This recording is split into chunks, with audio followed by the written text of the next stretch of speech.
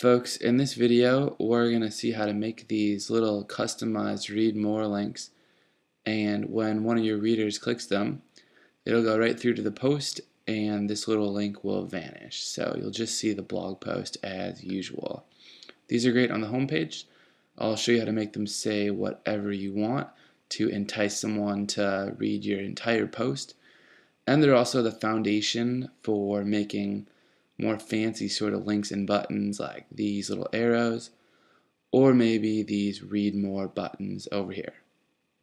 So I'm just going to show you how to set up these links, but if you want to make something more fancy, then go ahead and drop me a comment and I'll help you do just that. Alright, so let's get started. Let's just open up any blog post like this one. We can use our continue reading button, which disappears, and we have the blog post. To put that button in, or rather that link on the home page, you need to add this code right here, and it's just this that I've highlighted right there. Alright, so you want to write out an alligator, an exclamation mark, 2 dashes, followed by the word more, and then whatever text you want. That looks good. And then you want to follow it up with 2 more dashes and a closing alligator. This snippet of code is actually all you need, and it's really just a bunch of text with some minor symbols in there. Make sure you have the spacing between these parts and what you want someone to click on in the middle. And of course you could write whatever you want here, like keep going or finish reading. You can also add a symbol here. So I'm going to add the raquo like that, a raquo, and that's just spelled like that. Raquo is that symbol, but you can put whatever you want. Alright, so that's looking pretty good. We could also make this go off to the right like I've done on my home page by writing a paragraph style. Alright, once you write that, you can write the text align little selector, which is CSS, and we can align it to the right. Alright, make sure to close that off and then close it with the paragraph tag.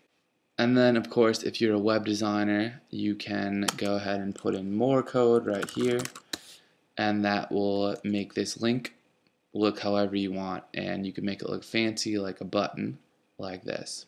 Alright.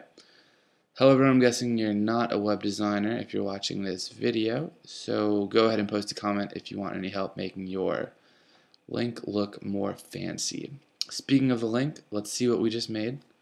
Alright, so we're actually going to say read more and then update, and then we're going to look at this 33 blogging videos and counting post on the home page, and there we go. We have our nice customized read more link with the exact wording we want floated to the right. Now, you might be wondering how these links work and direct someone to the unique post, because we didn't really write too much complicated code in there, and we didn't even make an actual link like you would put in your blog post.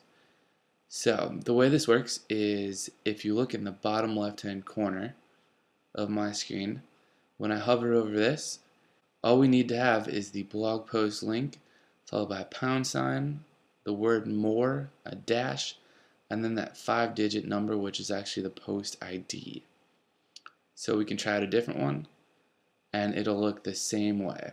What this nifty link does is appends or adds that pound sign and the rest of that onto the end of a blog post link. And that tells WordPress to open the post and go to the point where you inserted this link.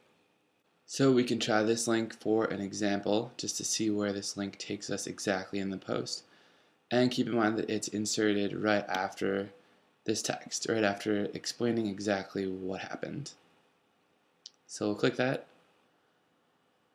and then we'll see the link drops us in right here, so we can start reading at the top of our screen right there. And it's actually one line, off. So here is where the link would have been inserted, sort of right here, right below this sentence, and then it takes us right to this point. So literally it will help someone get to the next part of the post and literally continue reading wherever you want and wherever you insert this link in your post. Alright, as usual, if you have any questions, just post a comment, and I want to say thanks a lot for watching. I'll see you next time.